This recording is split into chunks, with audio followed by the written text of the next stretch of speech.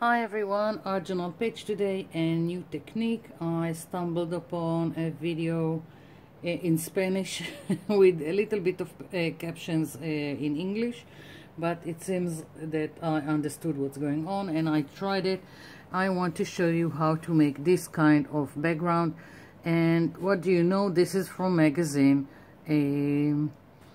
pages. So to do this, first of all, because I had I made some experiments before I did it, and before you start whatever magazine you have, you need to see if it works on them. And what I'm talking about, this is the IKEA catalog, for example, and another kind of magazine, and you take a piece of baby wipe or a cotton swab, something like that, and you take acetone,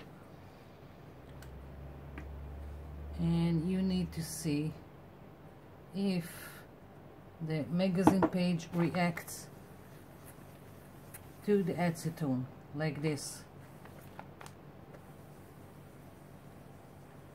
and it works. So you can use those kind of pages. So what we are going to do is take out pages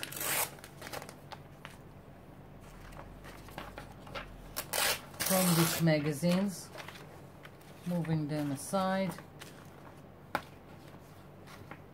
We are going to tear pieces out of them, and this is up to you, about the size. What size do you want? You want big pieces, small pieces, really up to you and the effect that you want to get in the background. For pieces that are going to be glued on the inside, try to have all the edges tattered and not straight. And whatever you tear, if you have straight edge, just glue it to the outer side of your page.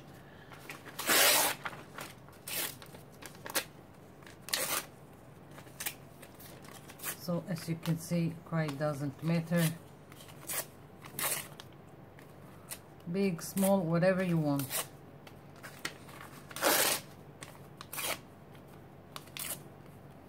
Let's start before we have too much pieces.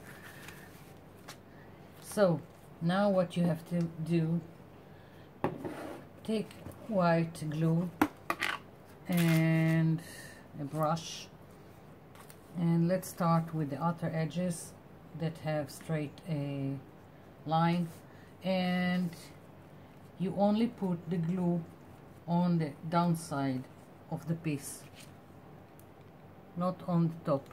The top should be left clear, because we are going to later work on it with the acetone.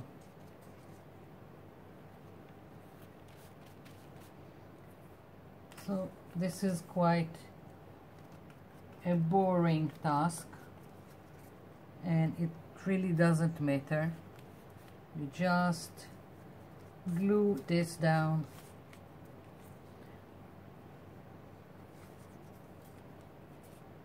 Oops.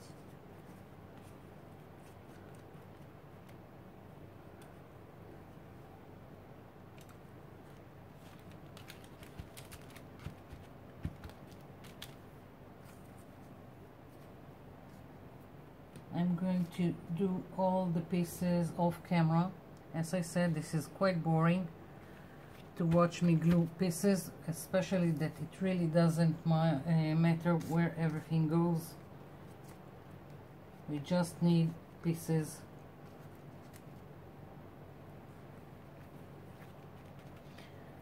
In the back. Now another thing is that when everything is glued, you need to really be patient with everything to dry down. Even if the top, because we don't have glue, it's dry, it still has glue on the inside that is wet. So you need to be really patient and use a heat tool if you want to fasten things along, but make completely sure that everything is dry completely before you do the removal with acetone, because if it's not dry, it can tear everything and just not good for the pieces. It is just flimsy magazine pieces.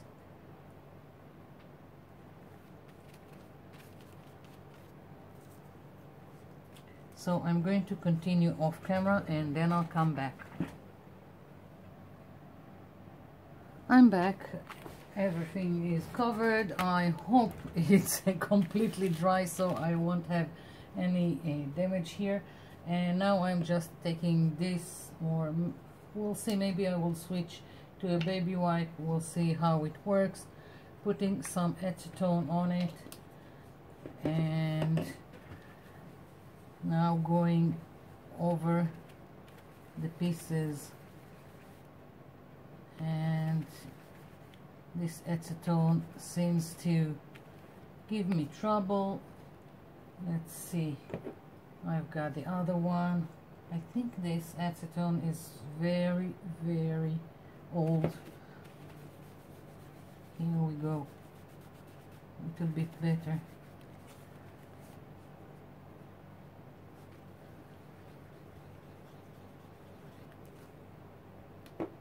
Switching to the baby wipe, I feel like the cotton, whatever ball, or swab, whatever it's called, is dragging on top of the paper. I don't want it to tear, I just want it to remove.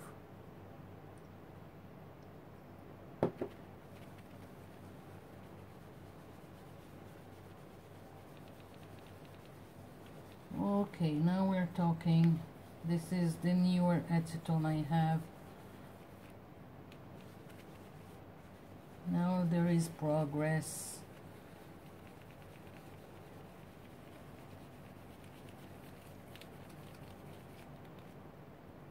Just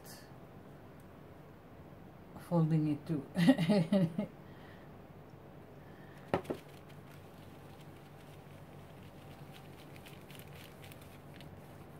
Oh, this is starting to take shape. I like it.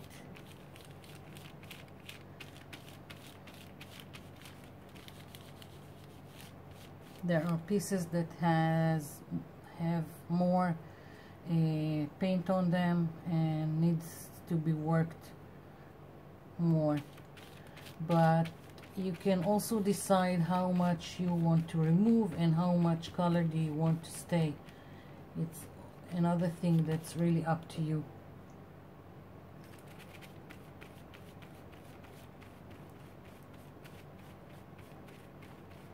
You can go more white or more colorful with this technique. And another thing is, it's better to move in circles than in straight lines. I keep adding acetone because acetone is, what's the word? It goes away with air. I don't know the terminology for chemical reactions, so sorry. Taking a new baby wipe.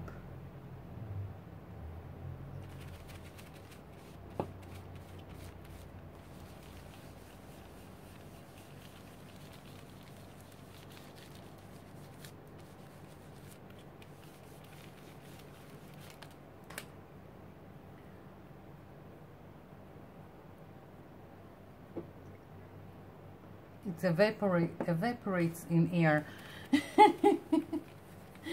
Oh, sometimes to find the words in English, I'm not sure how much my terminology in Hebrew is on chemistry, not my thing, so let's try and reach for it in English. Okay, and we've got it. I don't want to remove more. I really like what's going on here. I'm going to let this dry. When you work on it, do it with open window. The acetone, the vapors are just too much. So I'm going to let this dry before I continue to the next phase. I'll be back.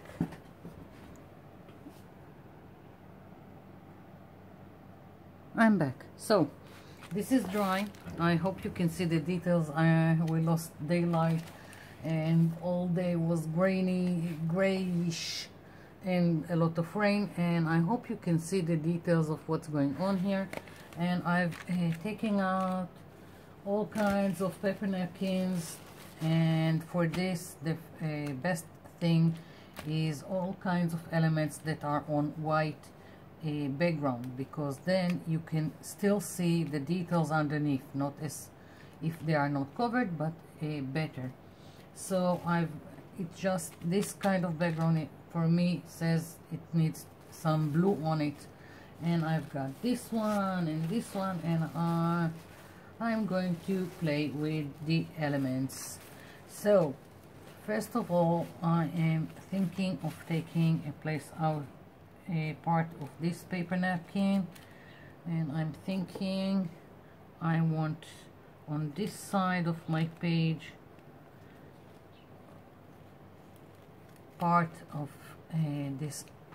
the flower, and here I've used scissors because it's going to go here on the right edge, but here I don't want straight line. So what I'm going to do is take a brush with a little bit of water, and I'm going around the image that I want to take out, just a little bit more here, like so. And when you have these torn edges, it blends better into the background. So no, I'm going for this one is with what this is white glue with water, so it's more runny and easier with paper napkins, and it's stuck right now. Let's see.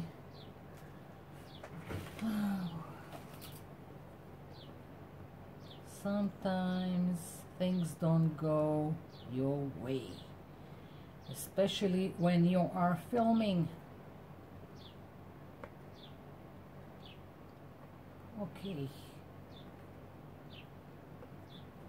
so here we go, a little bit here, and I need a soft brush.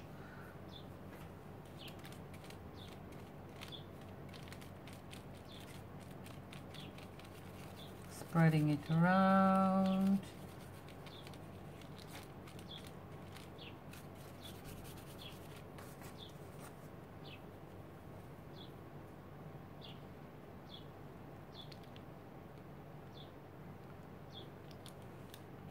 Yeah, a little bit on the top, and now with the flat of the brush from the inside, outside, mostly so you won't have air bubbles. Wrinkles, I don't care. Wrinkles are great. I like when I have wrinkles in my papers. Just adds to the whole thing. You see how it disappears into the background?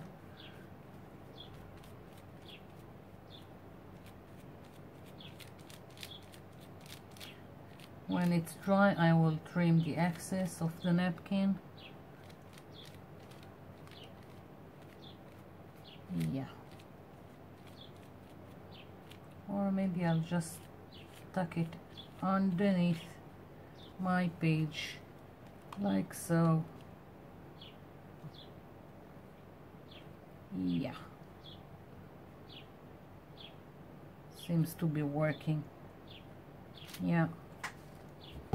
So I've got this, and I want a birdie. So again, taking the brush, let's move this a little bit, taking the brush, taking a little bit of water, going around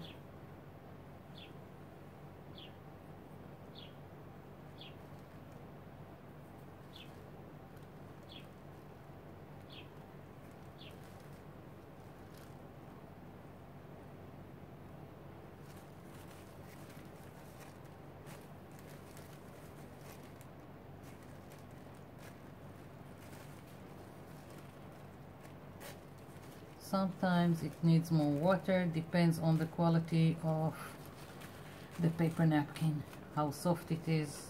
So sometimes you just need to go over again to detach it. Let's see.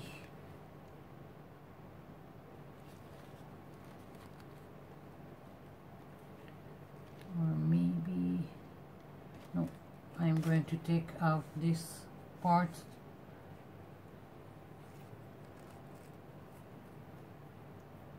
Yeah, something like that. So again, glue, nice amount of glue here. And when I'm doing things like that, I will go and cover my whole page, because I don't want any difference between the pieces that I've glued down and the rest of it. So I don't care if it goes to other places.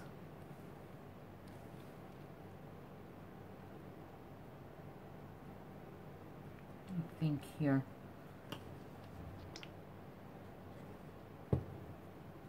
Again, from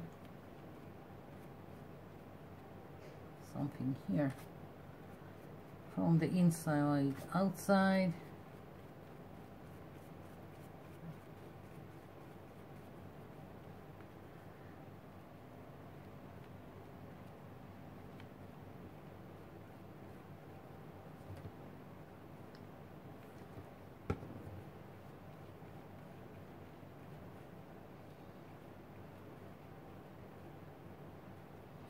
don't know if you can see it, but it needs like a few brush strokes until it disappears into the background. It's like until everything is soaked in. So yeah. And now I want something else. I think I will add from this paper napkin. Let's see, I'm going to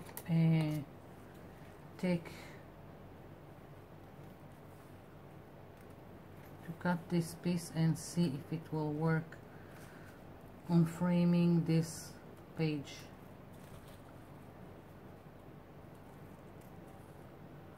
This is completely unplanned. I just wanted to show you how to make this background, and no, I'm thinking, yeah, something like that. And again, tearing like something here. So glue, I hope I'm in frame. I'm going to put this here.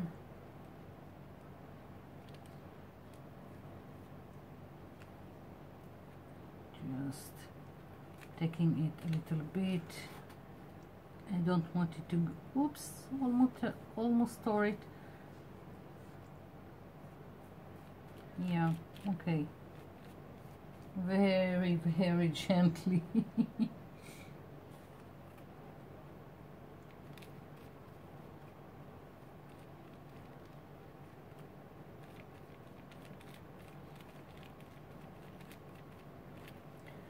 And I'm going to use this here.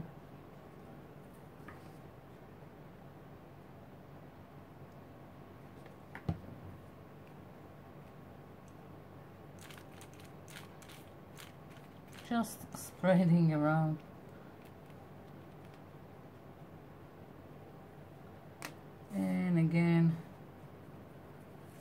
just putting this here.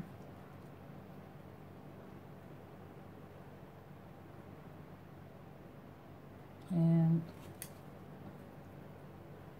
let's see, tearing it.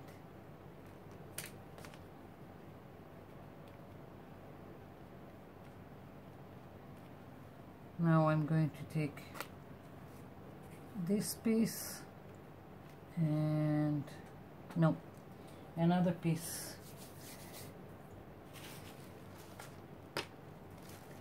I want to add this piece to go up to here, so I'll just cut another one. So basically I'm going with this trim around the page and gluing it down. I'll be back.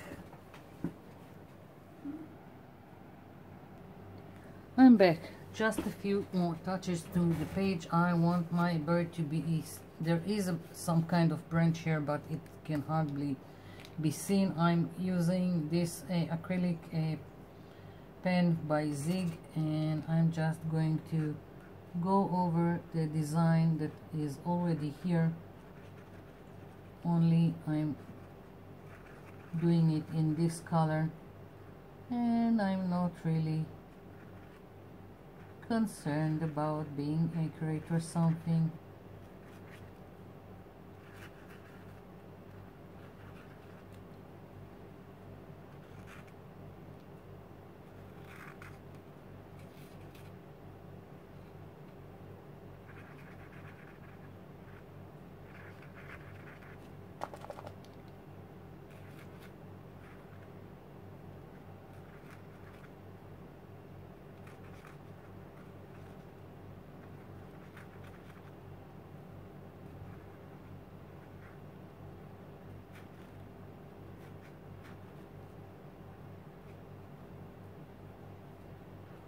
Yeah, seems a little bit better than how it looked before, because now my bird is sitting on something solid and not just floating in the air. And now I want to darken the edges. I've got a Distress Ink Ground Espresso, and I just want the edges. I'm taking this, I don't know, the thing that you're using for eyeshadow, and with this I'm going to darken the edges.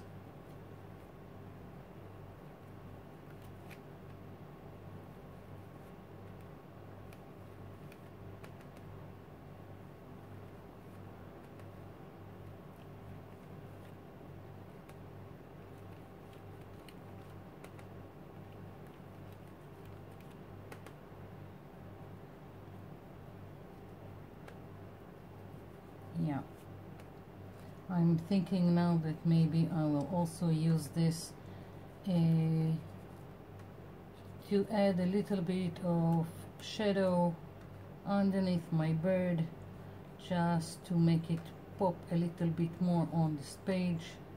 There is a lot of details here, and I want my bird to be just a little bit more noticed in all these details.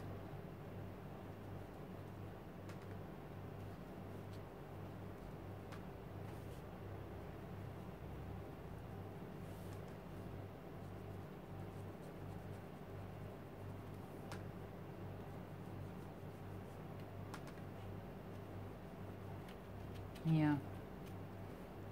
Okay, so underneath the bird, let's see if I can do this. And it's too much, so I'm trying. Yeah, let's try and smudge it a little bit more.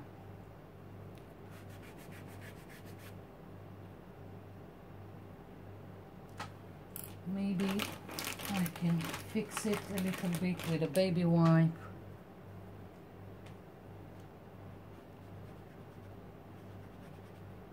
Yeah, okay.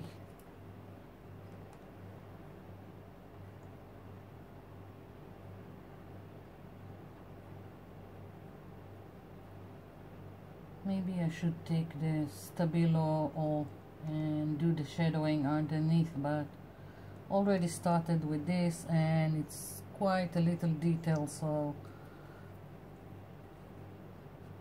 not really concerned. And I think I'm going in a little bit more here, just a little bit more shadow.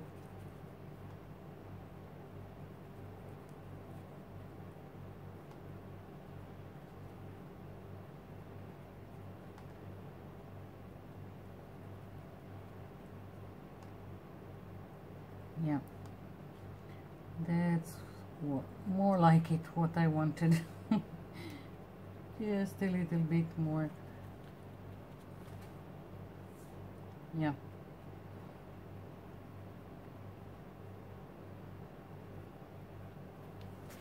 Yeah, this is it. I'm leaving it be. I have a feeling that anything else and I will just ruin it. I'm going to bring it closer. I hope you can see the details of this background. I'm really loving it, and now that I'm looking at it, I feel like I just need a really a small detail. I have, if you can see from the paper napkin, some lettering. So what I'm thinking is that I will take some text, and let's see, let's take this one with this acetate, and I believe I have Nautical Blue by Memento, and I'm thinking, yeah,